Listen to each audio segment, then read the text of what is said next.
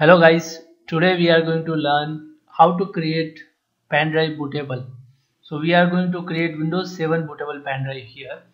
Using the same method you can create Windows 8 and Windows 10 bootable pen drive. So before proceeding further, I would like to just let you know about some requirements. Before creating any pen drive bootable, you must have the admin right where you can control your pen drive and you can format the pen drive. You must have one image of Windows 7 or Windows 8 or Windows 10, or you may have DVD. You require one pen drive. Minimum size should be 4 GB for Windows 7. The other software which we will use to mount one ISO file in particular software is called Ultra ISO or Power ISO, and you need a Windows inbuilt utility is called disk part utility. So first requirement is the admin right, and I have the admin right as I can assure.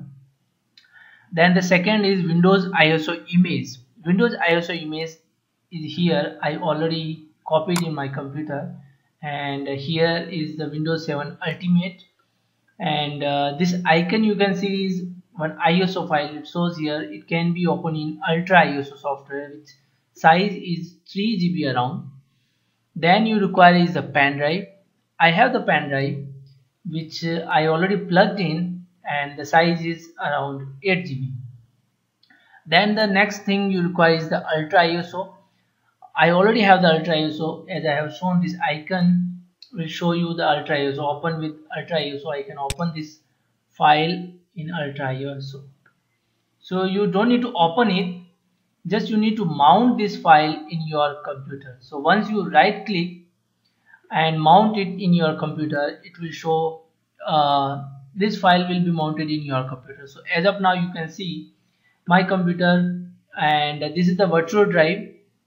It automatically came when I installed the Ultra ISO. So as of now I cannot open this because no file is mounted yet. So right click on that Ultra ISO and mount to G drive, and here is the G drive. So after some time you would see Windows 7 is mounted. So I can open this and I can copy all these files once my pen drive is bootable. So let's drag this out and create the pen drive bootable. So you just open the CMD in your computer, command prompt, go there and type here disk part. So once you type disk part, it will ask you the privilege level. Select yes, and it will give you the another window in your computer which is showing here disk part. Let's see here. Now we need to find out the number of drives connected to our computer. How to find that? There are certain commands we need to remember. So list disk. This is showing there are 3 drives as of now connected to my computer.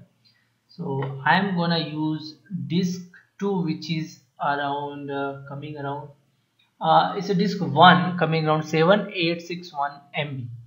So we need to make sure we are selecting the right disk, otherwise you are gonna format your drive unfortunately. So let's select disk, little bit space here, select disk 1, and disk 1 is selected. Now let's try again and see that which disk is selected. Disk 1 is selected, and we can see there is asterisk in front of that. Okay, now I'm going to create the partition in this disk. So before creating the partition I need to clean the disk.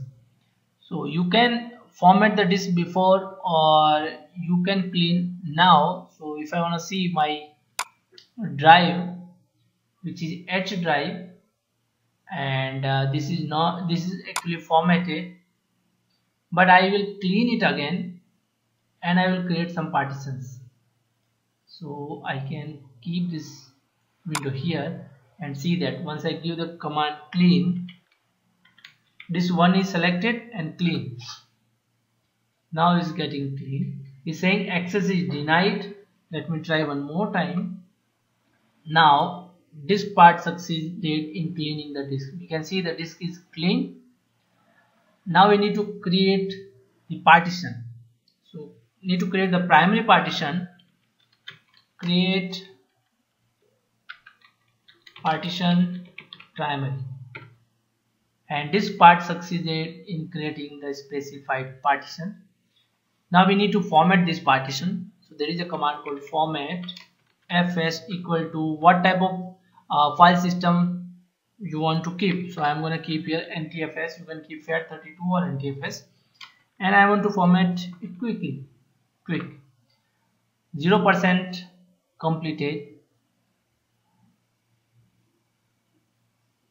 It is taking little bit time, but it will be succeed. Yeah, it's done now.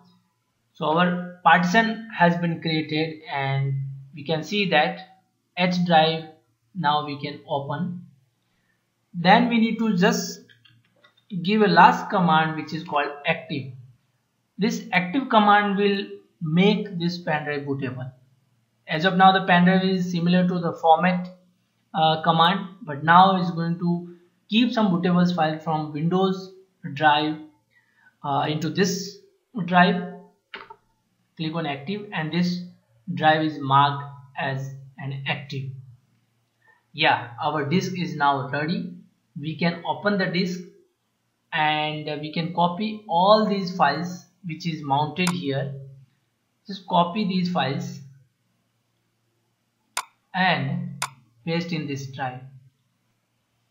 So once these files are copied, you can insert the pen drive and make the first bootable drive as a pen drive, and you can install Windows 7 as you install using CD drive or DVD drive. Thank you for watching the video. Bye bye.